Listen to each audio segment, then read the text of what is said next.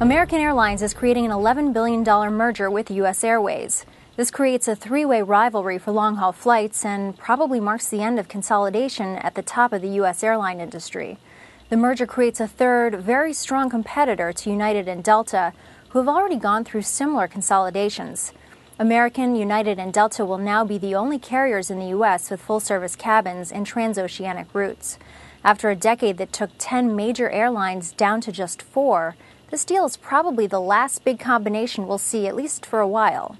The merger is said to produce annual savings and new revenue totaling more than $1 billion by 2015.